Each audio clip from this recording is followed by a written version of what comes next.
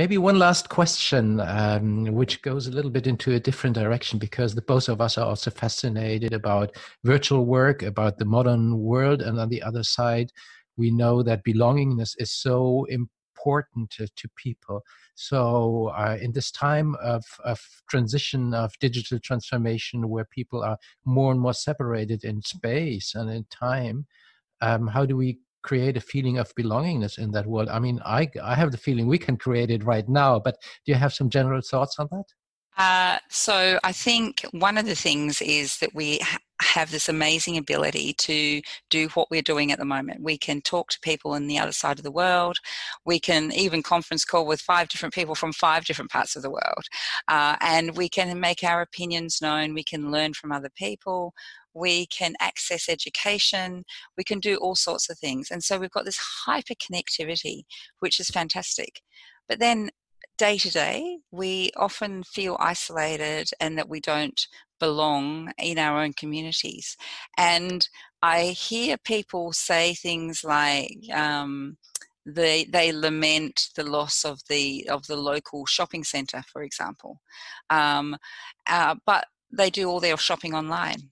And so it's about really understanding what we want and how we want to connect with people, without being disappointed when that doesn't happen, because we've made this choice all the way along, this nudging choice.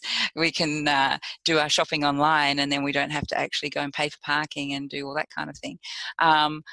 But the result of that behaviour means that we actually become disconnected with the community, because we're not out in the community and we're not participating as much as we would otherwise want to. So it's interesting. We seem to be better at communicating online than we do face to face. I mean, I actually remember getting my first mobile phone, and I can't remember when it was. I wasn't an early adopter for the mobile phones. But one of my friends said something about sending a text message, and I went, why would I want to do that? Like, it takes ages to type a text message out. I can just phone the person and ask. And she said, oh, yeah, but then you'd have to actually talk to them, and this is just like one question you have, and that means that you don't need to talk. And and now I probably message far more than I talk. So, and the next stage is now, of course, leaving voice messages on WhatsApp, which yes.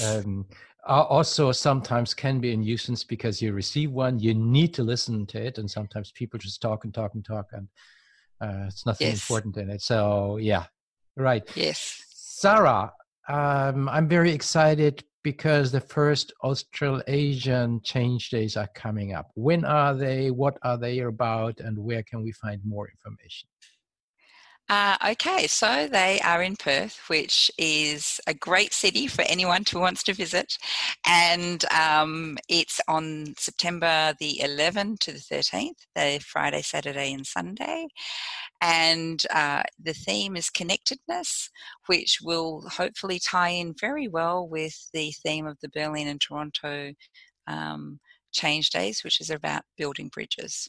So connections all over the place, and we're really looking at how we can bring together change makers and people who are working on the front line of change together to explore how we can all work together better, and hopefully leave with a great network and some great ideas, and a really positive feel around change in Perth. Fantastic. I will be there. Where can people find more information?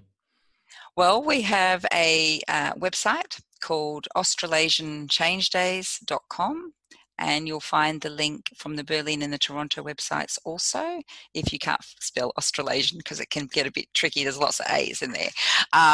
But we called it Australasian because we really want to encourage everybody in Australia and Asia to come along. And Perth is actually in the time zone of 60% of the world's population. So we've got a lot of people north of us that we would love to invite down to Perth in September. Fantastic. See you all there.